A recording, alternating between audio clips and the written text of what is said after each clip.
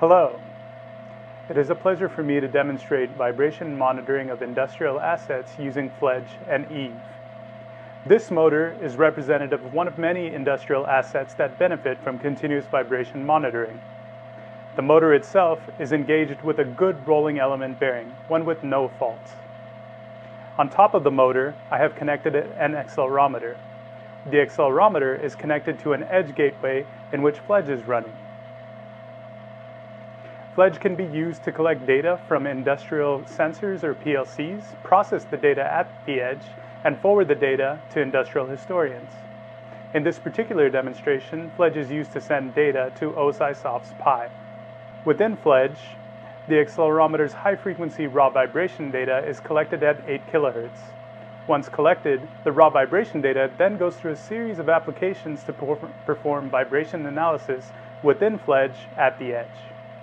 The RMS application performs root mean square analysis to summarize the energy of the vibration profile.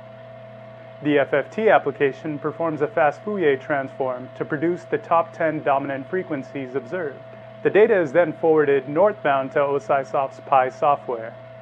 As you can see, the RMS and FFT output is continuously forwarded. However, in order to prevent saturation of the network or the upstream Pi historian, only 5 seconds of the raw high-frequency vibration data is forwarded on a minute-by-minute basis. A vibration analyst can then use the RMS, FFT, and raw vibration data to determine the health of an asset. Fledge is also running a bearing health application that uses a neural network machine learning model to determine if a good or bad bearing is running. When the application determines that a bad bearing is running, it indicates what type of fault has occurred.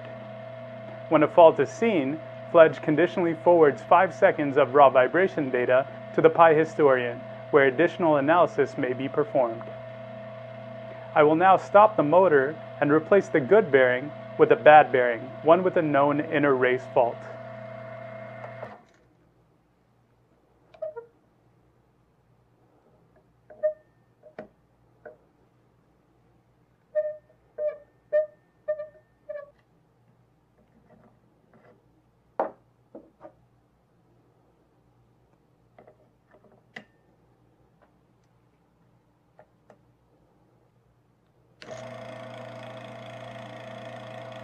You can hear an audible difference between the good and what is now the bad bearing running.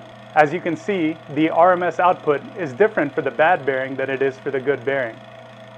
Moreover, the Bearing Health ML application has found an inner race fault, and Fledge has conditionally forwarded raw vibration data to Pi based on this alarm condition. To summarize, Fledge can be used to collect data directly from industrial sensors at high data rates or through industrial protocols, process the data at the edge using traditional or ML-based methods, and send data to industrial historians or cloud-based services.